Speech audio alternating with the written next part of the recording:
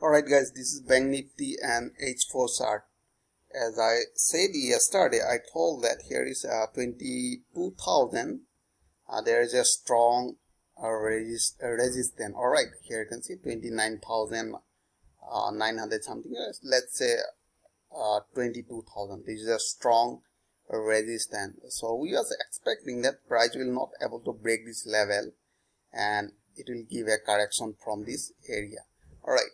So yesterday you can see, let me show you one thing here and how we identify that trend will reverse from this area, alright, or it will continue toward upside. So at that time we are using that is called Bollinger Band mean reversal trading strategy. So who people are attending my class, so they knows exactly how apply. Let me use Bollinger Band, alright.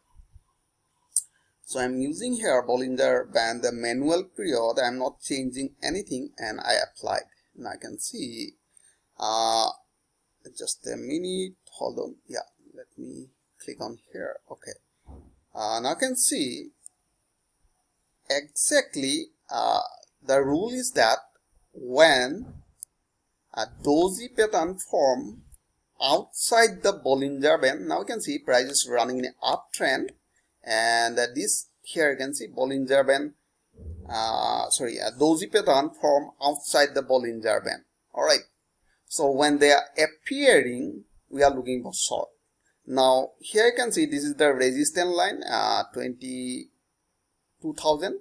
Alright, and they have given a sell signal by using Bollinger Band mean reversal trading strategy. So at that time we are applying momentum indicator. Now have you seen momentum indicator? It's showing they are creating lower low and the lower high. Have you seen it? They are creating lower low, and but if you wanna see, price are creating higher high and higher low. Exactly the pin bar, or you can say bearish pin bar from outside the Bollinger Band. So when they appear this type of a pattern, so we are looking for short. So here you can see me and my student start looking for short after confirming this bearish candle. Alright, so now you can see here price just hit this supporting line. Which is supporting line? This is a 50 exponential moving average. Now question is that, can I go for short now? I'm not looking for short now. If price break this level around 20,600, alright, if price break this level 20,600, this is a support, so I'm looking for short. Alright, that is my sell opportunity.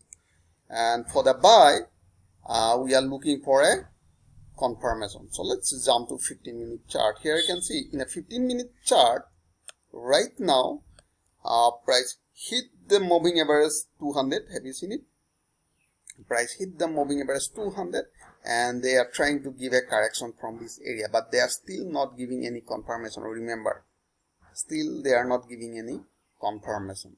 So in that case we need a breakout. What breakout we need? We need a breakout at least 50 moving average. This is 50 moving average.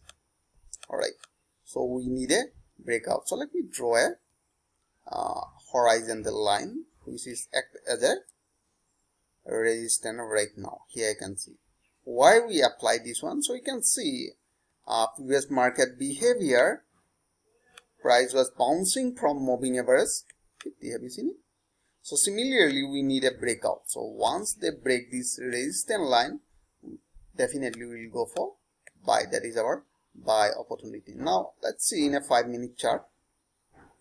When we have seen in 5-minute chart, exactly there are 200 exponential moving averages. So all moving averages are there. So in that case we need a breakout. Most of the people are thinking, hey, here it's almost you can say 100 or 200 point in between the range. How can I miss that 200 point? Remember, you can't catch every pips. Alright, we need a high probability entry point. So if price break this level, and at that time we are using breakout trading strategy, or we need a impulsive pullback candlestick pattern, or you can apply price action method. This is called price action, impulsive price action method. So once they retrace and we need a confirmation for the buy, so definitely we'll go for buy. For the short, we are looking for breakout. We never know. I don't want to enter in between this range. How many points are there? Almost 400 to 500 points. But I don't want to catch this every pips in this area. Alright, so I hope you enjoyed this video. If you like this video, please like and subscribe. Thanks for watching.